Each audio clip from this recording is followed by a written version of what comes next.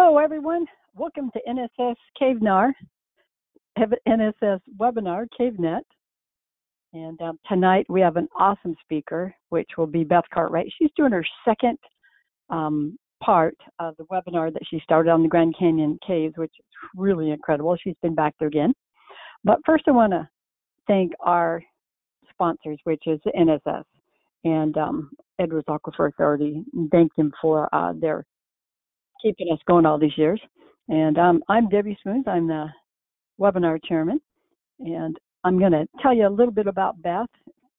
For those of you that have not seen part one, please go to the NSS website of caves.org and pull up part one.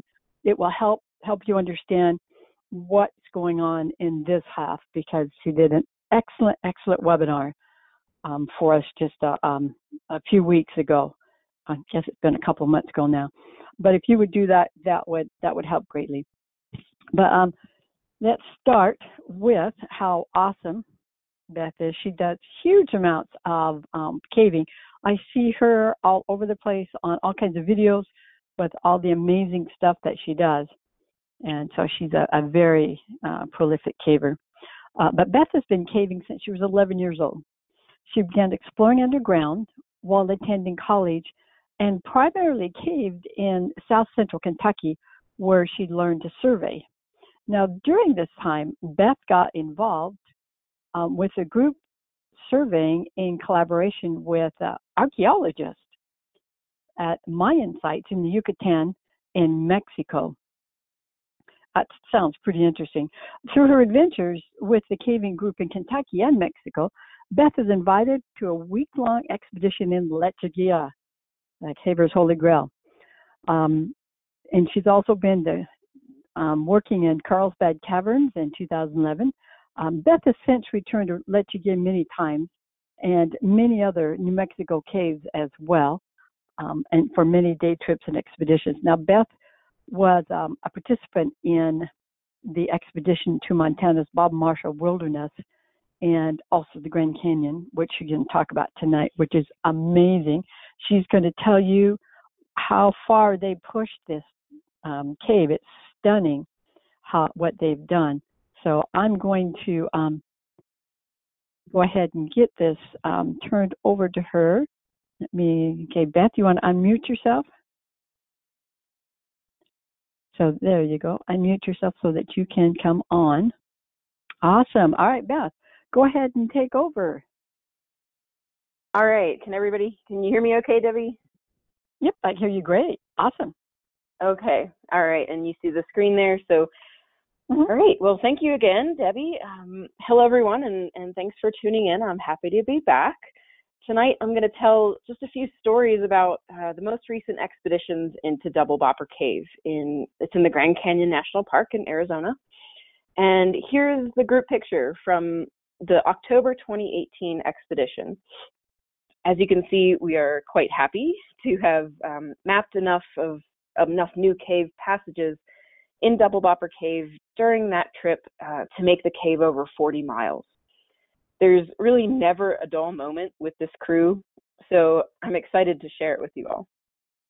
Now, before I start into this year, I just wanted to give a quick background, some context, and just some of the highlights in case anyone hasn't watched that last webinar that I gave in August 2018.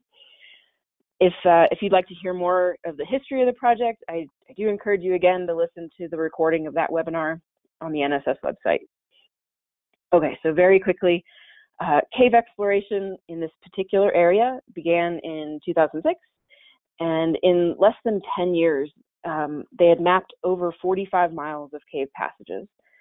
The crowning jewel, if you will, of this area is called Double Bopper Cave, and it's known for its long length, as well as what's found inside, including these amazing gypsum formations and salt formations, and thousands of mummified bats and other mammals.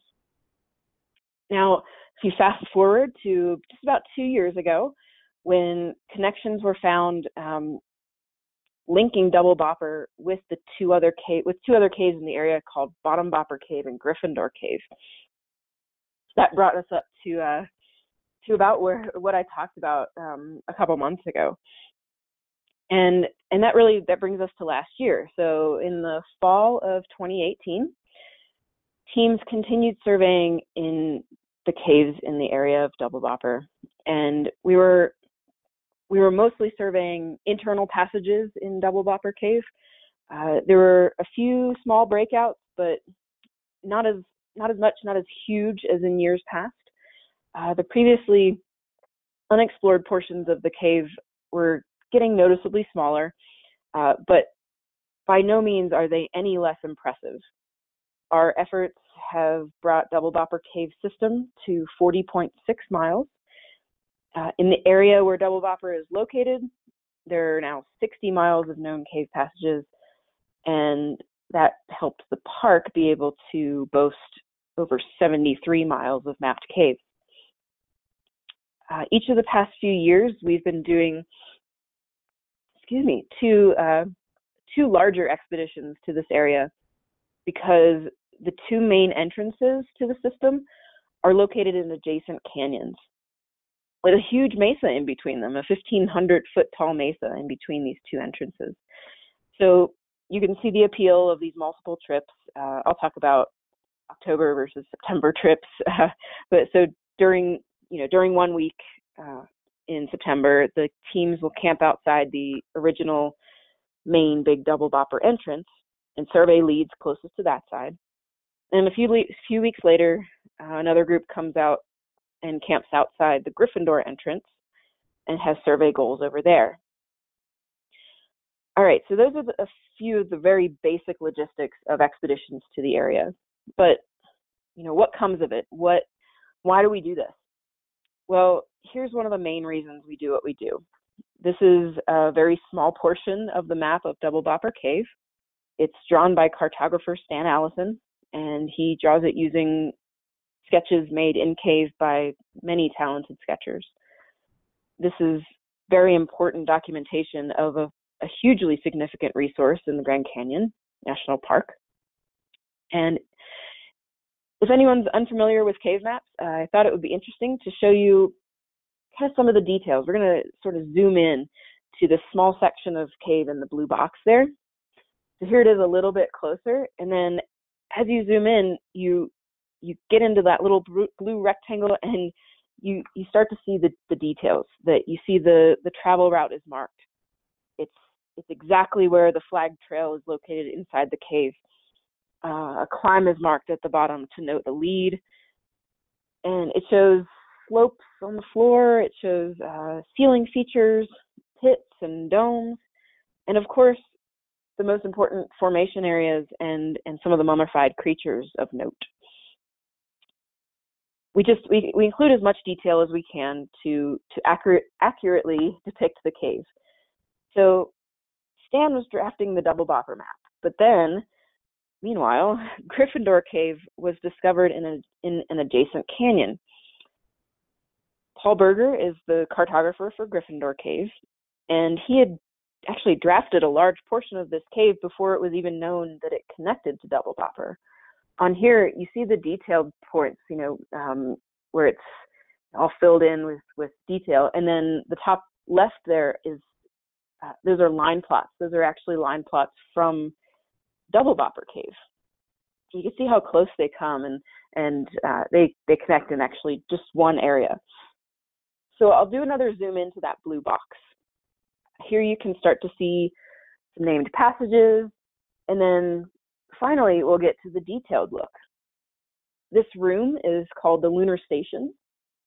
I can remember standing on the rock in the middle of this room and looking into 6 giant leads all like down the slope all around us, each of them 50 to 100 feet wide, and saying in total disbelief, that's a lead, and that's a lead, and over there, like these huge passages. The first year that we really made a push to map this area, it was hard to wrap my head around.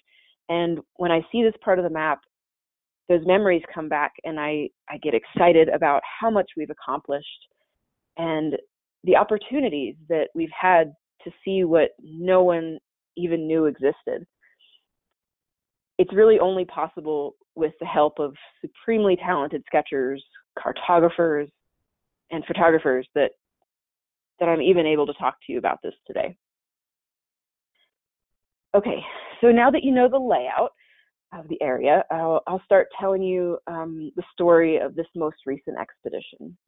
Our story begins, as it always does, on the surface, where we carry these insanely heavy packs down from the Grand Canyon rim. We lose about 3,000 feet of elevation in less than a mile on essentially no trail. In the left-hand photo there, you can see a cluster of people up on the slope. They're making their way past the spot where you have to down climb. So I was waiting, and I took out my phone and took some photos, and then I turned around and snapped this photo on the right of Garrett and Andrew. And they're heading down into the canyon where there's no trail. It's just spiky plants and rocks. There are a few places on the way down to camp where we have to lower our packs and down climb. We use webbing usually as a hand line. The route to the main Double Bopper Cave entrance in the adjacent canyon is it actually involves one vertical rappel. So we leave our vertical gear close to the top of our pack so we can access it quick and get past that spot. Our camp is down in that canyon in the lower left of this photo, but we zigzag so much to avoid cliffs on our way down there. It takes a really long time. Almost the entire time it looks like it's right there, and yet you are still hours and hours away from camp. As we were descending, those clouds up there just kept getting darker, but we stayed dry on the hike in. It started to rain soon after we got to camp. All right, and I apologize for the blurriness on this and the next photo. It's actually a still image from a GoPro video, but I wanted to include it just so you get an idea of the layout of our camp. At this point, we had just gotten our tent set up just in time.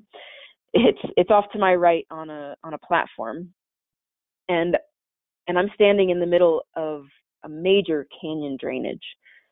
It's usually very dry, but you can see right here in the middle there's a puddle forming in the low spot by those two boulders. You can also just see James in the top right corner, sitting back in that dark area. He's taking shelter from the rain underneath a big boulder. So I want you to remember those two big rocks near the puddle in the middle, because here they are again. It started raining harder, and then it was thundering, and it's an eerie rolling thunder when you hear it from down in the canyon that echoes off the canyon walls. And soon after that started, a flood front came just blasting through our camp. It was never very large, but still rather intimidating. And for the 20 plus years that cavers have been coming to this area, it has very rarely rained during the fall expeditions, and never like this. That's why we usually go in the fall, because it's not too hot, it's not too cold, and it's super dry. In fact, we're usually worried about collecting enough water from the seeps coming out of the canyon walls to make it through the week and have enough water. Not so this time. Most days during this particular trip, that rock shelter back there was about the only dry place you could find. A few tent floors succumbed to the days of rain, and people's stuff got soaked. One person's bivy sack was pretty much unusable, but thankfully we didn't lose any equipment over the edge. That was definitely the most concerning part, that if the water got high enough and swept away any gear, it had just a few hundred feet to get stuck on some branches or swirl around in an eddy before it went over the 400-foot cliff. At the time that first flash flood happened, we actually had a team on the edge of the rim. They were rigging the ropes to get into the cave, and one person was even on rope partway down the cliff when that first flood front hurtled over the cliff edge. Thankfully, the ropes are rigged off to the side of the main drainage, so we didn't have to rappel and ascend directly in a waterfall. Most of the days, we woke up to a scene kind of like this. This is looking up from our tent, actually. The clouds would be building into rainstorms, up high, and a sort of misty fog would just sink into the canyon. It was totally surreal. As I said, the acoustics in the canyon changed dramatically with the humid air, and thunder was just like nothing I've ever heard before. Then when the heavier rains came, we could look up on these cliffs and see smaller waterfalls coming off the cliffs above, and there were dozens of them that we could see, and they're all feeding into this drainage where we were camped. So, as you might imagine, our morning routines were often hastened by the fact that there's a very dry cave about 200 feet below us, and that's where we're headed. Our camp is just up that canyon a little ways. If there was a break in the rain in the morning, I would shove everything in the tent or underneath that rock shelter and head for the ropes. Here's Paul getting ready to go over the edge as the canyon sort of filled with clouds up there in the back, and the rain sort of made everything that dark green and dark red, something you don't commonly see in the desert Southwest. So except for that top bit where Paul was, the ropes actually stayed fairly dry.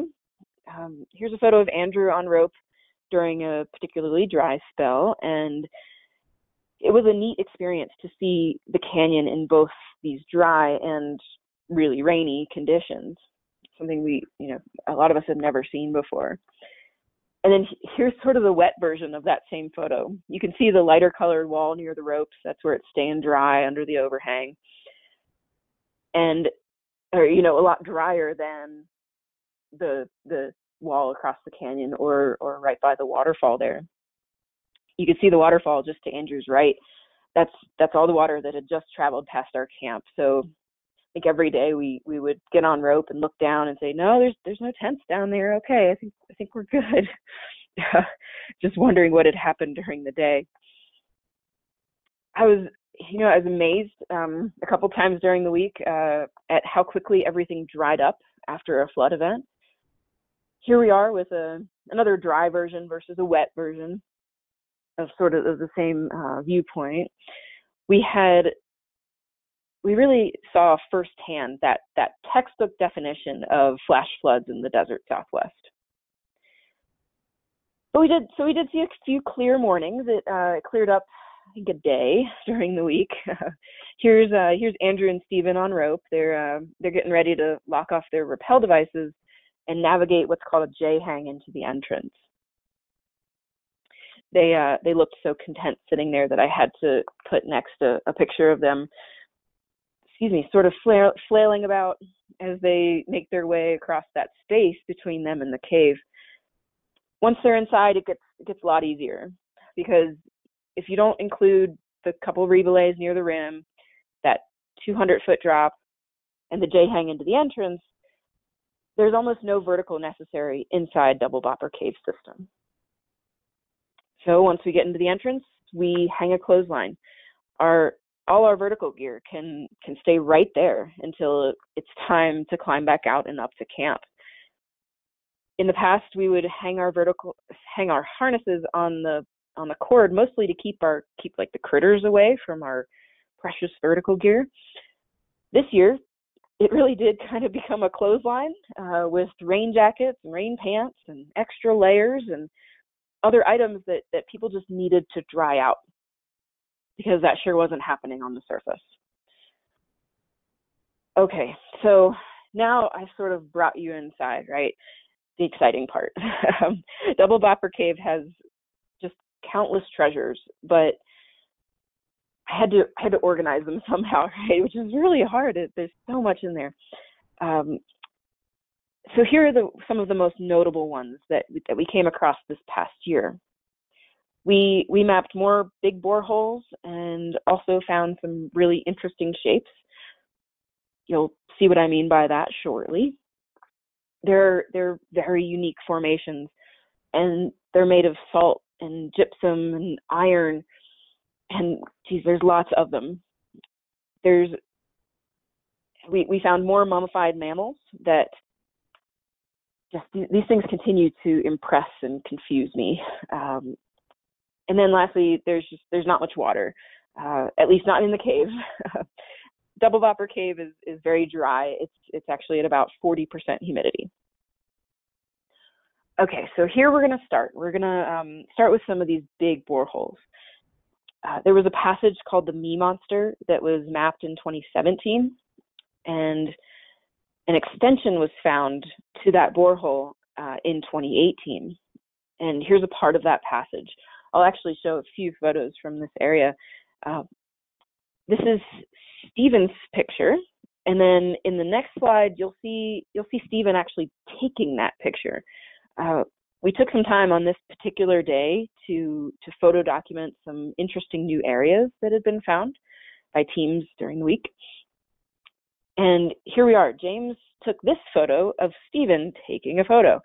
They're using the same flashes, and they did this on multiple shots to show sort of the context and the cave photography process. And it turned out really neat. The ceiling in this borehole was so angular, and then there's other areas in the cave where the walls are sort of more pocketed. The ceiling is more rounded, I guess, and so this is a nice passage off the main route. And then here's another borehole or another borehole view. This is a rather wide, not very tall borehole. It's about 80 feet wide, and I'll show more photos of those hair-like white formations on the left very soon.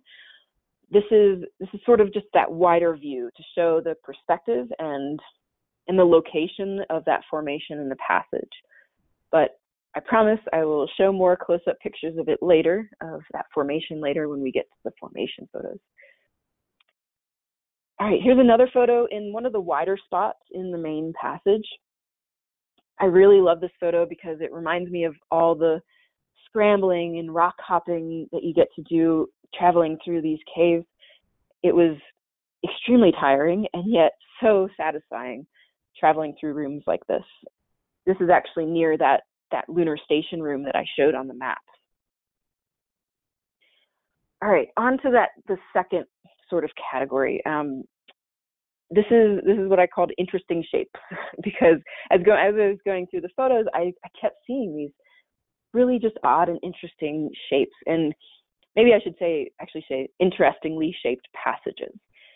Here we are surveying kind of a slightly pancakey route with this nice ceiling channel going through the middle, and this spot had many, many side passages leading off of it. Actually, right in front of me on that rock that's sticking up, before my backpack sitting there, we put a survey station there, right in the middle because this was a six-way junction. There were passages going off everywhere. I also love the color difference between the floor and the ceiling. Here's another pancake passage, but a little bit shorter. You can see we can't quite stand up yet or anymore. We're sitting there surveying or finishing up sketches and survey. It still has that great contrast between the floor and the ceiling. And on the ceiling, I want to point out that there's these fist-sized rocks, or I guess they're called inclusions, that are hanging down. We even used one of the inclusions as a survey station up there in the top right corner. The floor here is made of iron foam, and when you touch it, it turns into a cloud. that rises up from the floor and gets in your nose and on all of your stuff and turns it all this dark, dark red, or kind of brick red. It actually becomes a breathing issue, and many of the leads left in Double Bopper Cave are low crawls with this material on the floor. So they're going to require really good dust masks for further exploration. In great contrast, we also have floors made of bright white salt-based minerals. I love this snowball-like floor. There's a salt formation by the person in the back, and I put this in the interesting shapes category because of that awesome shaped passage going off behind him. It's also a good sort of action shot of cavers working on survey, either sketching or taking inventory. Okay, so Double Bopper Cave is known for passages like this one. The walls are completely covered by gypsum flowers, and I know that's formations, right? We'll get to that later, but I wanted to include this one because of the bell shape of the passage. We spent a lot of time in this. This was one of those connecting passages, an internal passage connecting two main branches. And here it is from a slightly different angle. Just the erosion processes combined with so many flowers is just mind-blowing. So we were in this passage for a while, and nearby passages, and a little further down, it got a little tighter, and we had to be a lot more careful about our surroundings. It was still walkable, still standing up height, but and also still that sort of belled out bottom near the floor. Here, Robin and I are obviously very busy modeling, while Jason was working hard planning our next survey goals, or rather, maybe he was just trying to stay out of the way of the flash. I don't know. But it looks like he's taking a little nap. This is one area where, this is another area where we got into the iron foam. In this next photo, our trail is pretty obvious. We tried not to deviate from it whenever possible, because wherever we stepped in these areas, the dust would move around and we would sink into those iron-based sediments. So you can see everywhere that we haven't stepped is dust-colored. It's the color of the rock and the ceiling, and then right where we've stepped, it turns that brick red because we're breaking down, or we're moving the dust away, breaking down through the iron foam and scattering it. There are some more climby portions that we got to survey. Here I am making my way down after we had surveyed up this slope, and I remember, I think it was a dead end up there, but so we turned around and came back, and this climb was definitely sort of sporty. There were the bottom was kind of pea-sized gravel, and it was just a chute, and then there were mummified bats on the walls so places where you can't put your hand or feet. And the photos here just show off another kind of cool shape. It's sort of that tall and skinny rift-like shape. It's really neat. All right, I'll just show one more interesting passage-shaped photo that shows some more variety in the cave. This one almost looks like it's shattered, and there's sort of a spiral coming out of the darkness of the passage beyond where this guy's standing. This is also a very interesting spot because there are large cave pearls in the area, and you can just see the kind of the white versus the yellow at the bottom of the photo. So the large cave pearls are formed by dripping water, and it's just so interesting because they formed right next to these salt formations that if they got hit by water, they'd dissolve. So it's just, they're right next to each other, and I'll show photos of those, or a photo of the cave pearl later. And here we are in the formations category. we're back in the passage where Jason was lounging under that ledge on the left. This spot is one of many, and this group of gypsum flowers went on like this for hundreds of feet. Even having seen it, having been there, it's hard to imagine so many gypsum flowers, so dense, and covering such a large area, just nonstop.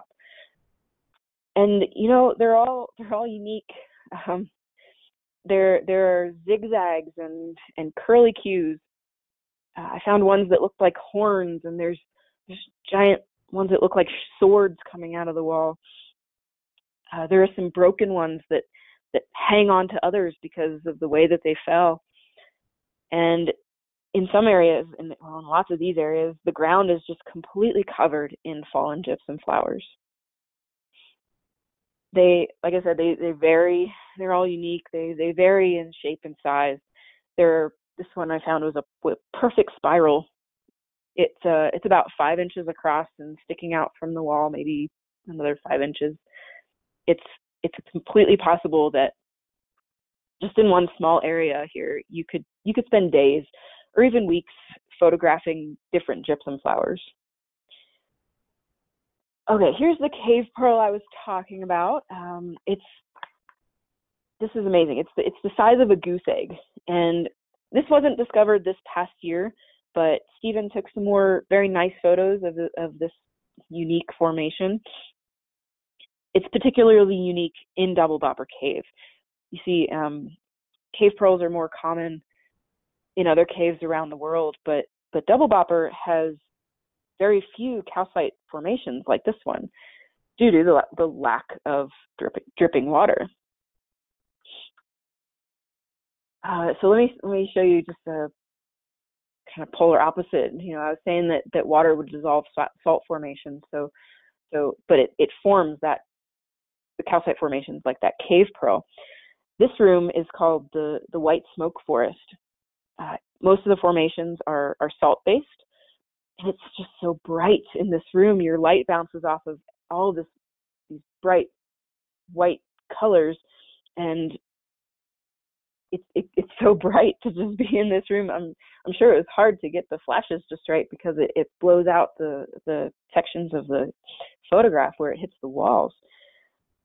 Not to mention, it's really hard to travel through this area because it's just such an extremely delicate formation area. The salt formations, they look very different from calcite formations, and it gives this room an eerie appearance compared to what you would think of as typical cave formations that are calcite based. Now, I put this next picture in here because I wanted to go back to this one and just I want to note a few things. First, not all of the cave is absolutely covered in gypsum flowers. I know that that's most of the photos, and that's what we focus on. But actually, a lot of the cave is like this. It's a lot of the passages are large with these really large dusty boulders that you have to climb over to.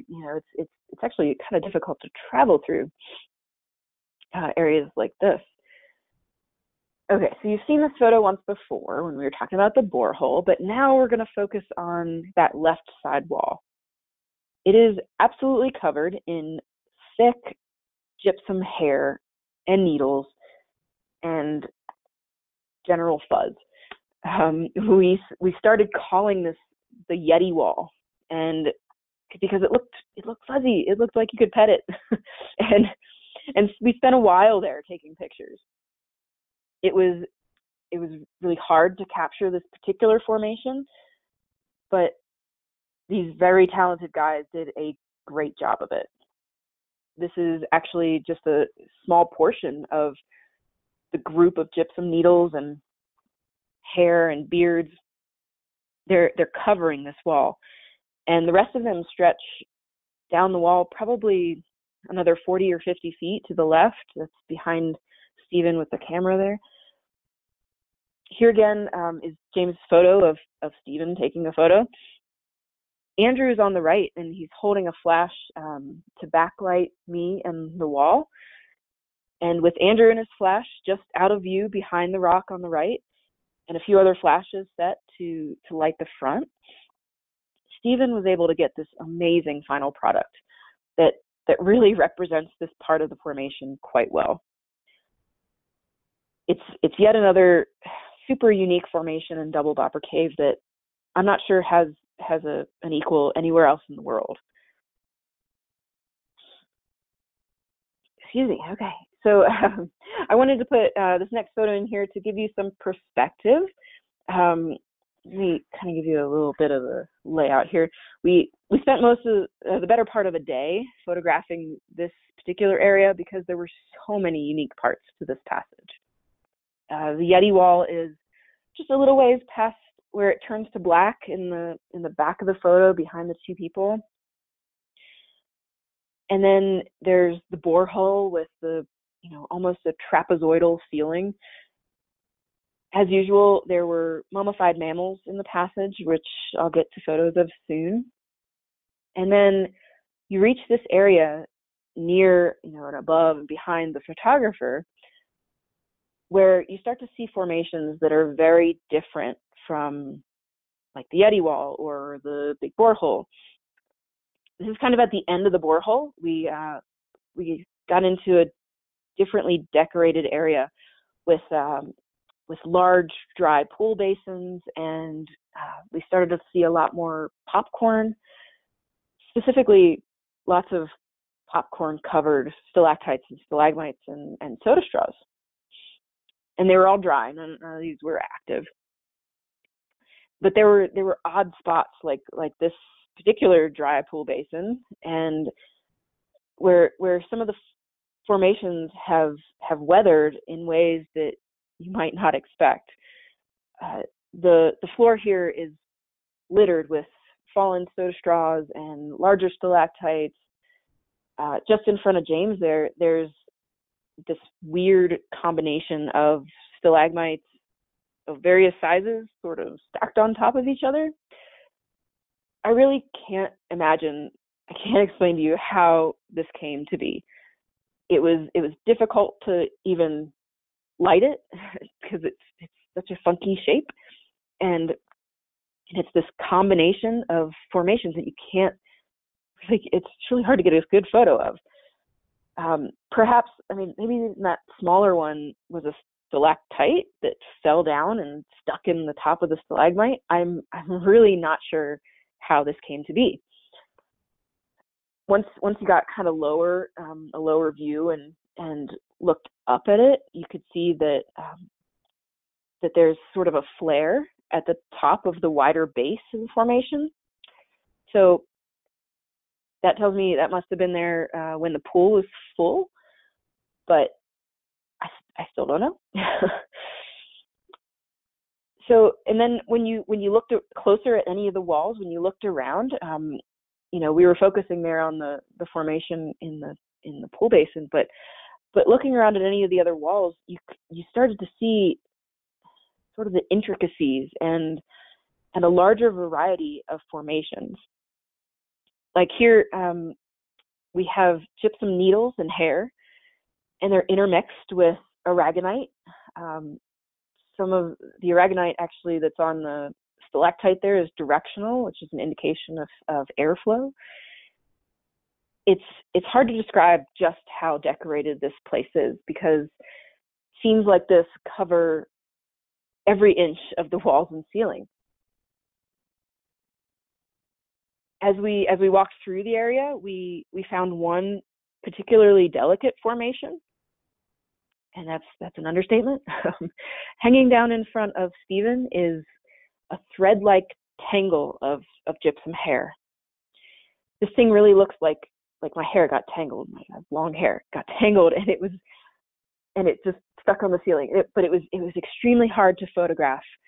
First, it's so lightweight and delicate that we couldn't even get too close to it, or it would start to sway. It would even move if we spoke too close to it or moved past.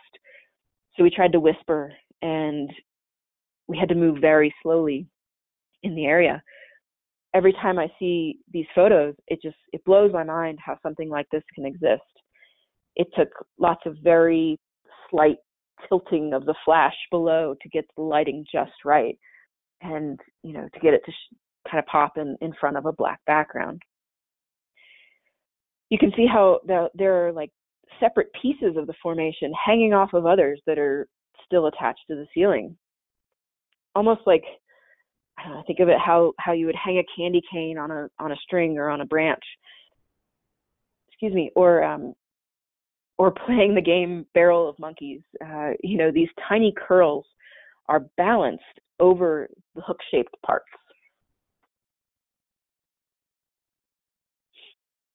All right, so this is the last sort of section, and I want to save it for all the mummified mammals that are found in the cave. I do want to give a quick disclaimer. I am going to show pictures of dead animals. If that's something you don't want to see, you can turn away for a little while. This fox here was discovered in the borehole where the Yeti wall and that hanging string jumble are located. Like the rest of the deceased mammals in Double Bopper Cave, it is very well preserved. We think this one may have fallen from an upper level passage because there's a hole in the ceiling right above it where the fox died, but still not quite sure. Here's the face. It's actually starting to decay, but the ears and the fur and whiskers and even the nose are mostly intact. Those soft parts are what you usually expect to decay first, but here they are. Even the pads of the feet make it look like this fox could have just laid down here and died very recently, but we know that that's not the case. To give you an idea of the density of mummified animals in the cave, here are two that died in very close proximity to each other. It's a fox on the right. Slide advance twice. It was a fox on the right and a pack rat on the left. Here's a close-up of the fox. It's noticeably much more decomposed compared to the first fox that I showed. You can actually see bone on the tail there and on the back leg, and its ears are totally gone.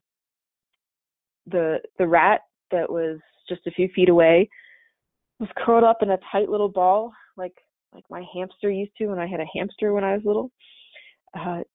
These two are in a dustier passage, and there was more iron foam in the area, so it not aerosolizes, but goes up into the air and creates these clouds, and the sediments in the air cling to the fur and the whiskers, and that's what you can see kind of on the outsides of the rat there. You can compare that to other animals like this mouse, which is found in a much cleaner, more decorated area. The tail here is just starting to dehydrate enough so that you can see some individual vertebrae. It would be so interesting to know the age of this little one. It was so tiny, and it looks like, maybe it isn't quite as old as the other critters, but we just don't know. We found another few very well preserved rats on this most recent trip. This one, this is actually a cell phone photo, but it came out so well that you can see the split ends at the ends of the whiskers. Another really interesting thing we saw on this critter, you can see just above its back left foot, there's a seed, and there's another one closer to the front foot. There are seeds stuck in this rat's fur. There are a few on this side and a few more seeds on the other side. You can imagine the knowledge that stands to be gained by studying this animal and what's on it. If this is very old, say thousands and thousands of years, there may be a wealth of genetic knowledge preserved in those seeds, not to mention just in the ages of all these animals. So last, I want to show just a few of the mummified bats found in the cave. One day, I was waiting for the sketcher to finish up a section of passage, so I took out my phone and started taking some quick pictures. I think this was actually the first day in the cave, and I was trying to figure out whether my phone could take decent photos in the cave. So I was moving around and taking a bunch of pictures of this same bat, and I noticed a light orange yellowish spot in the fur, and this arrow is pointing to that spot near the tail. I took a while trying to get the lighting and the focus on my phone to cooperate, and I finally got this photo of a bat fly. Bat flies are ectoparasites, and they're specific to bats. Think about it like we would get a tick. They feed on the blood of mammals. This is just another really interesting find on a mummified creature that may someday lead to even more understanding of these animals' lives and how they fit into evolutionary history.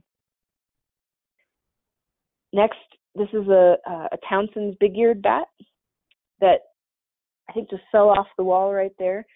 And the exact number of bats in Double Bopper Cave isn't known, but the numbers are significant, and a large variety of species have been observed.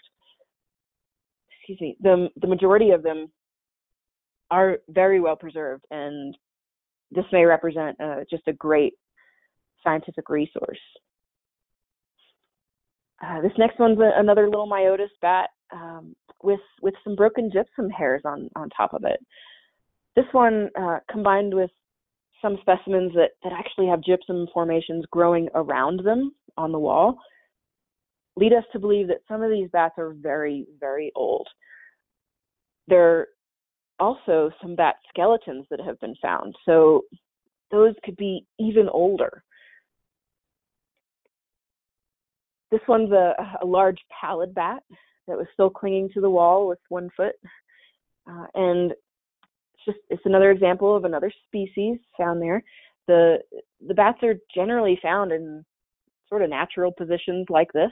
They're either hanging on the wall or lying on the ground, but almost always, completely undisturbed.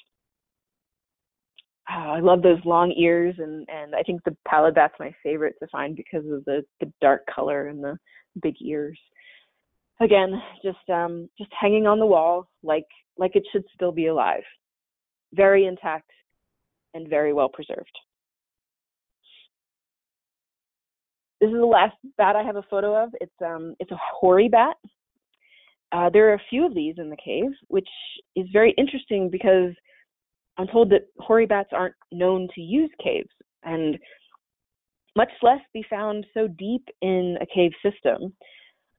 I wanted to end the Double Bopper portion with this photo because I feel like it's such a great representation of Double Bopper Cave. It's dry and dusty, and the gypsum flowers are just covering the floor.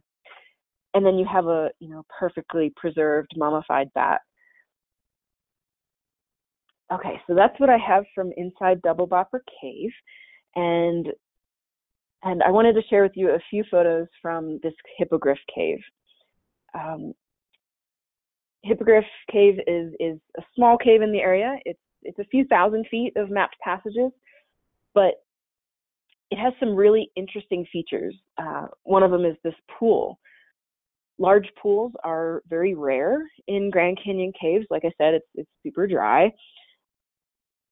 And so the caves that don't have a huge stream or river running through them, dumping out into the Colorado, are they're dry. They don't have these big formation areas and active pools and dripping. And so this was sort of an odd find. James, the photographer here, had initially set up to take a photo of the flowstone that I'm on right there or next to. But when his flash went off, these crazy dark red lines were like burned into my vision. It was almost like lightning. And I said to him, "Did you see that?" And he was looking through his camera, or he wasn't looking. He didn't see it. But then he looked at the photo in his camera screen, and we were both just blown away. We said, "Oh my gosh, you have to get a really good photo of that." And we spent a little more time there, looking at and photographing this feature in the ceiling that neither of us had seen until that flash went off. There's also this large borehole section in Hippogriff Cave. It's hard to grasp the scale until you see me standing on that boulder near the center. And yeah, it's another, another example of kind of the variety in this very small cave. This is right next to Double Bopper Cave, but they don't connect. Hippogriff Cave was a little bit harder to get in and out of. It has a very small entrance at the back of this rock shelter, and then and to get down into here, there's a little bit more complicated vertical work to get down to it, and then a larger J-hang to actually get into the entrance. So we spent a day over here getting those photos, and we also connected Hippogriff Cave to another small cave right next to it. By a few of the climbers did a short climb, and were able to connect the two caves in an upper level passage. So that was a really neat day, and I hold a special place in my heart for Hippogriff Cave because I was the first one to squeeze through a hole in the back that opened up into the bigger areas. So that was really fun to do 2 years ago, and it was great to go back and to see the rest of what was discovered in the back there. All right, so I do need to thank the other photographers on this trip. I just had my GoPro and my cell phone, but Stephen Egenoir and James Hunter are amazing photographers, and they carry all this extra weight to be able to bring these pictures to other people that weren't there to see it. I would not be able to give this presentation without their talent and support. Thanks also to the cartographers for giving me permission to show their maps. The cartographer for Double Bopper Cave is Stan Allison, and the cartographer for Gryffindor Cave, or that section, is Paul Berger. So with that, I would love to take any questions. I will do my best to answer them, and I guess Debbie's going to join us again for that section portion. Okay, well, awesome. Thank you very much. Okay, we do have a few questions. People, as you think of them, please put them in here. Okay, let's see. We have Mark Langenfield. His question is twofold. It says, map network hypergenic speleogenesis agreed. Do you agree with that? That it suggests hypergenic speleogenesis? He said he wants to know if you agree with that? Okay. And then he says I agree, yes, okay. That there are several nearby breccia pipes hosting uranium mineralization. Have the cave atmospheres been tested for unusual high concentrations of radon? So they have not. That's been, sorry, go ahead. You guys didn't have any air testing equipment? We did not. I thought that a couple of years ago somebody had mentioned that some of the iron foam was being tested, but other than that, no, I don't believe there hasn't been many scientific studies done in these caves where there really needs to be. I mean, there's such a wealth of knowledge waiting to be studied. Any illnesses connected with the red foam dust? Any what was connected? Sorry. Any illnesses that have been connected to the red foam dust? Oh no, nothing except for having very dark brown boogers for a few days.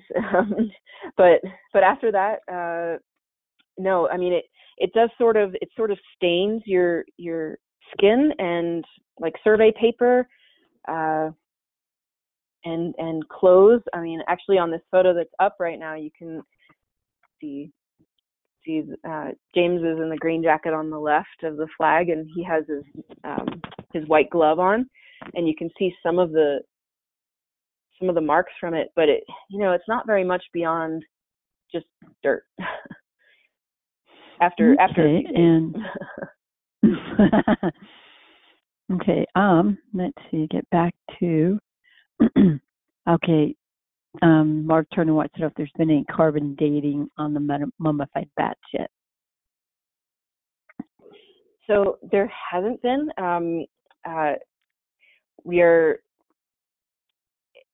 There's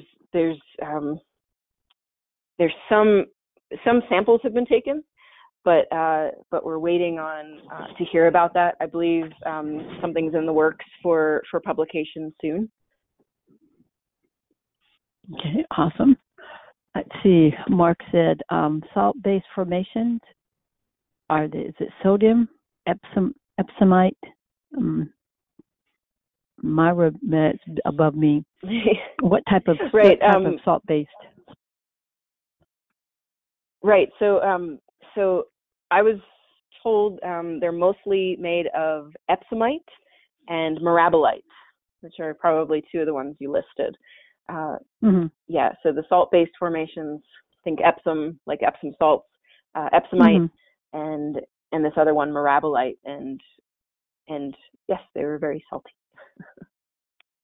Okay. Any evidence of paleo-human occupancy at any time? Not in these caves. There are some I know in the Grand Canyon that have evidence of use by paleo humans, but no, these caves are located 200 feet off the ground and 200 feet down a cliff. Most of them well, at least all of these in this area were not used by any people, or not that we saw. Totally inaccessible. Totally inaccessible without ropes and serious vertical gear. Okay, and Bill Still said that you did a great job. Thank you very much, but he just left. So Bill thinks you're wonderful. All right, now, Paul Unger, what is the morphology of the cave? You're going to have to help me out. How do you think it was formed? I don't know.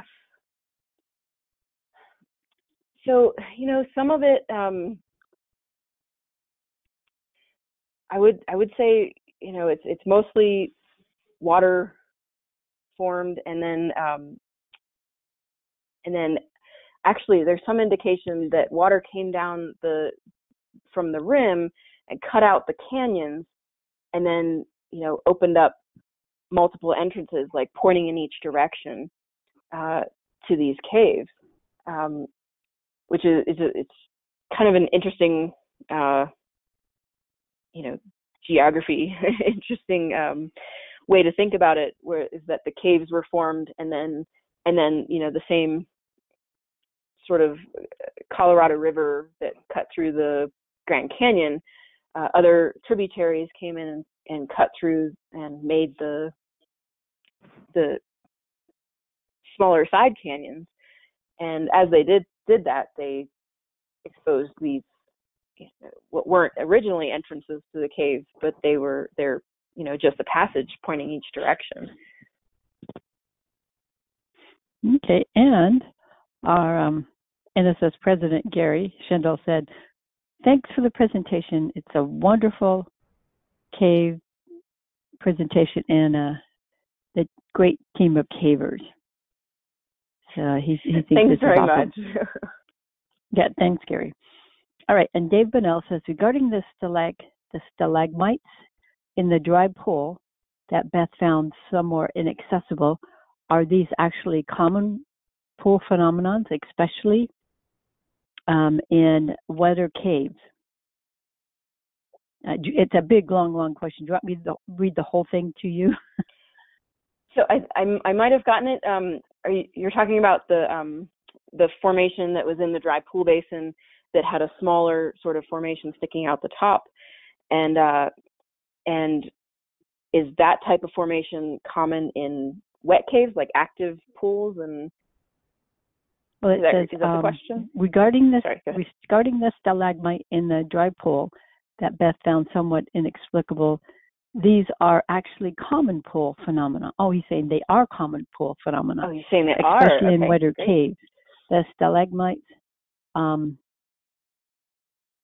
let's see, the stalagmites on the bottom was inundated up to the level of the flare, which is a shellstone ring that grew as calcite rafts deposits on pool surface.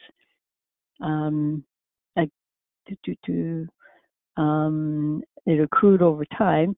It's also likely the straw grew in diameter below the pool surface due to accretion of spar crystals. You can read about the shellstone on my virtual cave website for the newest NSS book based on it. While you're there, check the pages of gypsum flowers and more images of Double Bopper. Great job, Beth. Thanks much for your nice work and updates on the recent addition to Double Bopper. So awesome. Thanks. I'll definitely check that out. I'll definitely look into that, and yeah, thank you so much for contributing. That's great to know. I don't claim to know anything about speleogenesis or forming other than the very basics. You're doing a great job. Okay, and last question so far is Mark Turner. Says, any ideas on the iron foam? Speculations on whether it has a biological origin, like an iron flow current. This is where I need Gary to translate all this stuff. He's a rockologist. Right. So, and any idea whether what speculation were you guys on the iron foam? Have you heard anything about that? You know, from what I've seen of it, it does look somewhat biological. It's almost like a net. When you look at it before it collapses, or if there's a chunk of it sticking out from the floor, untouched, it is sort of like boxwork, like that network of connections of like sinews.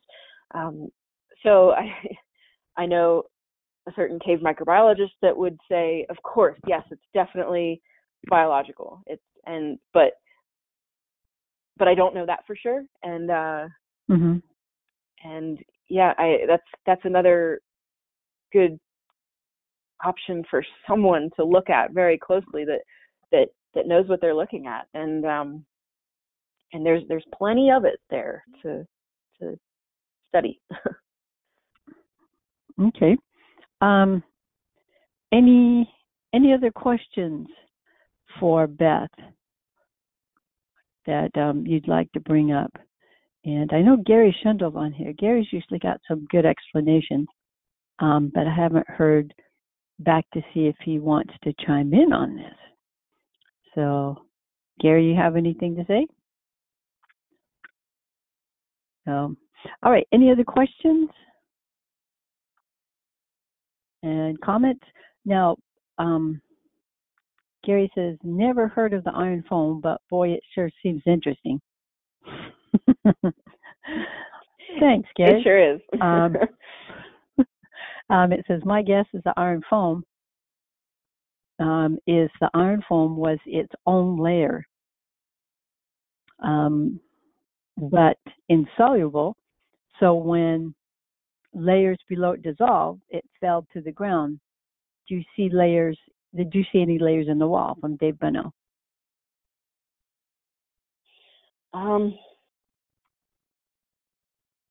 No, I think it was pretty much on the floor. No, I would.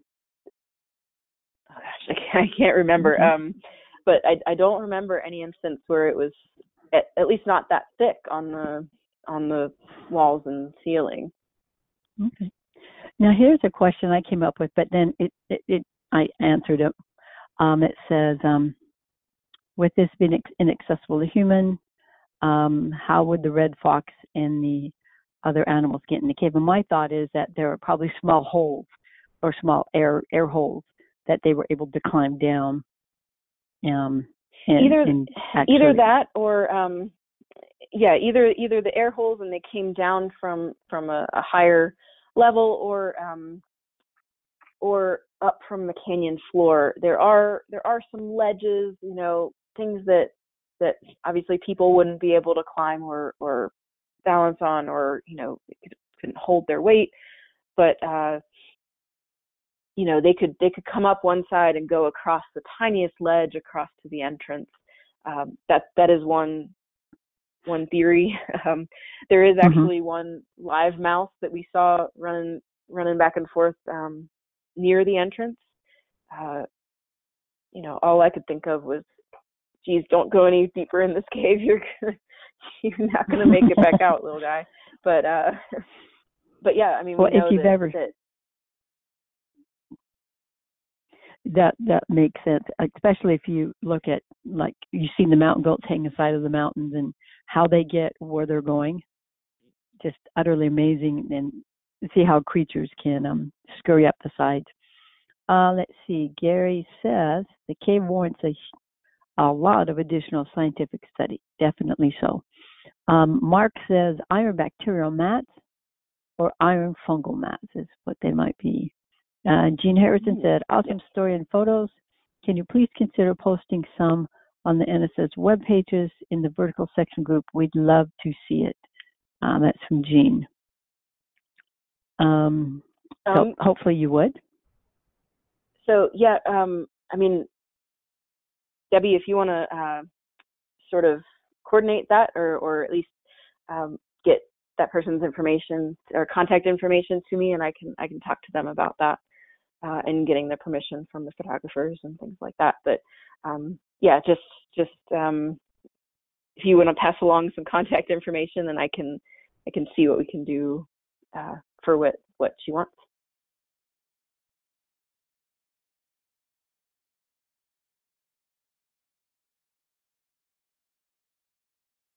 Are you still there?